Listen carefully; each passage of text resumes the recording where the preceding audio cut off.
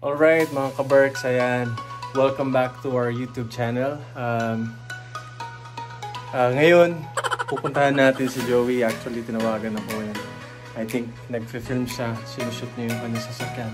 So, before we get to our today's video, pasyalan muna natin siya and para ma-introduce din natin siya sa inyo. Ayan mga Kaberks, samahan niyo ako.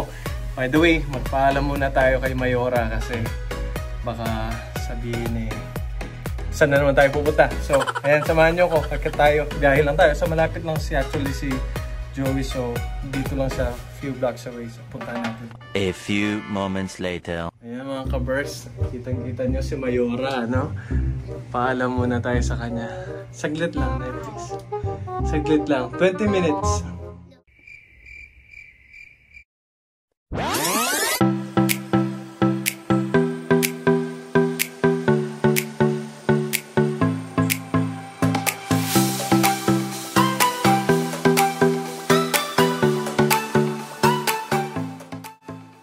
Kaberks, pakasakay lang natin, gamitin natin tong sasakyan ni Ermat, ano, kasi sakto may tin-wrap up siya dito sa bahay.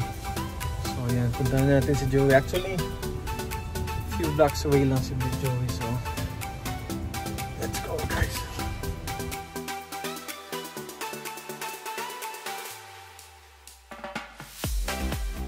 Ayan mga Kaberks, nandito na tayo kay Joey. So ito yung bahay ni Joey.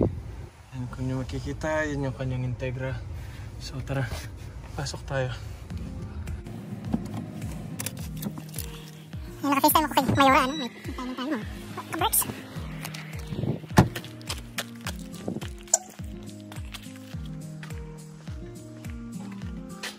Ayan, mga Kaberks, ganda. Bro! May balita, bro! Naligo ako, ako naman na yun. Kataras ko siya. Oh, ganda bro.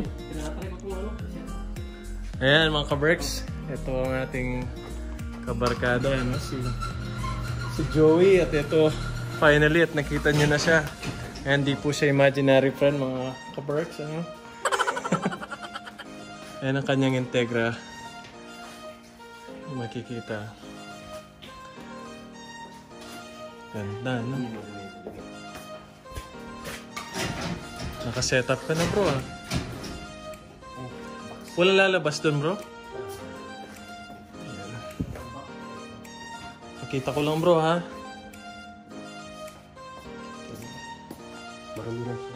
Kinis bro.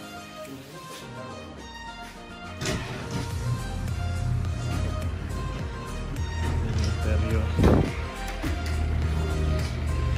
Ayan, stock lang kumbaga. Yan ang mga guwapo bro.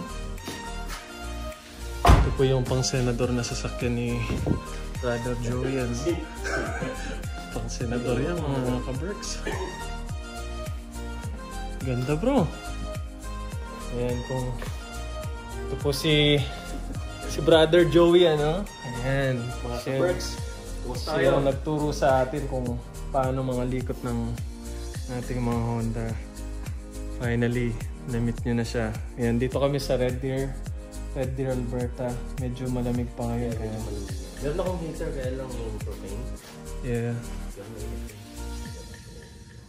Dito nag-umpisa lahat sa garaheng to. Mga Kaberks. Ayan yung sedan natin dito nag-start. Dito ako naturuan nila Joey and si Denison. Wala si Denison. Nandiyan si Den. Nandiyan si Den? Oo, nandiyan pala si Den. Mamaya, lalabas si Den yan. Labas yan. Ayan. Ayan yung mga masters natin, mga Kaberks. Ayan yung mga batikan sa Honda natin. Ayan. Ayan, ito ang purpose ng ating channel. Which is, ayan, kompleto na rin mga gamit ng katropa natin na si Joey. Tingnan mo mga Meron akong DSLR na camera, kaya lang parang galayin ko muna yung ano ko dyan. Yung cellphone. Ayan, kapag guminit na, mas marami na tayo mga shots sa labas. Ilan tayo puro nasa garahe, kaya ayan, soon lalabas din tayo. Lalo na pagkatapos ng quarantine natin. Hindi rin kami makalabas-labas kasi Actually, two weeks in the making. Ang pagkita namin ni Joey. Medyo malamig kasi kaya ano, mga times na pwede siya, sinisipon naman ako para safe. Mahirap na kaya. Ayan, finally, bukas day off ko, weekend. So, ayan, nakapunta tayo dito. Ayan mga Kaberks, sineset up natin yung mga camera ni Brother Joey, para Ayan, improvise muna. Ayan, electrical tape. Kasi wala tayong Hindi tayo mga pro, mga Kaberks. Tulad sa pagbutingting natin improvise ang lagi. Ayun yung mga laruan ni Brother Joey. Meron din siyang nagmomotor din kami yung sa akin. Binenta ko kasi na-aksidente yung kapwa natin Filipino dito. Tapos kumbaga hindi maganda yung sinapit. Just nakakaawa pero God will make a way para alam niyo yun. Gumaling ang ating kababayan. So ayan, anong motor mo bro?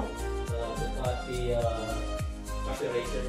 Ayan, Ducati Cafe Racer. Anong year to bro? 18. Ayan, hindi nyo masyado makita. Kaya rotate natin yung camera. Ayan, mga Kaberks. Kitang-kita nyo. Solid yan, mga Kaberks.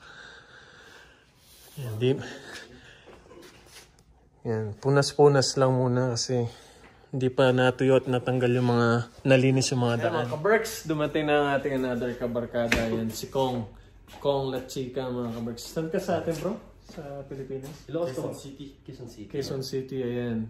Isa din nating kababayan dito sa Alberta, Canada na meron ka ding, anong binibuild mo bro? EK Hatch 96. Ayan, may EK Hatch. Ang black niya is B20 rin bro, no? Ayan, all motor. Tapos ang head niya is GSR. Ayan mga Kaberks, sinindi ko yung flashlight natin, no? Kasi para mas makita nyo maayos. I introduce ni Brother Joey ang kanyang Integra, mga Kaberks. So, ayan. What's up mga kaibigan? Kumusta kayong lahat? Nandito tayo ngayon sa garahe at ipapakita ko sa inyo ang aking laruan na Acura Integra. Nandito siya guys. Tignan mo. Yan.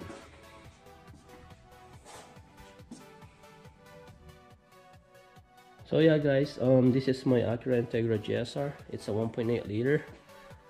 It's been bored to 81.5 millimeter. It's a stock sleeves. And I'm running G pistons on this, 9:1 compression ratio, and connecting rod Golden Eagle one.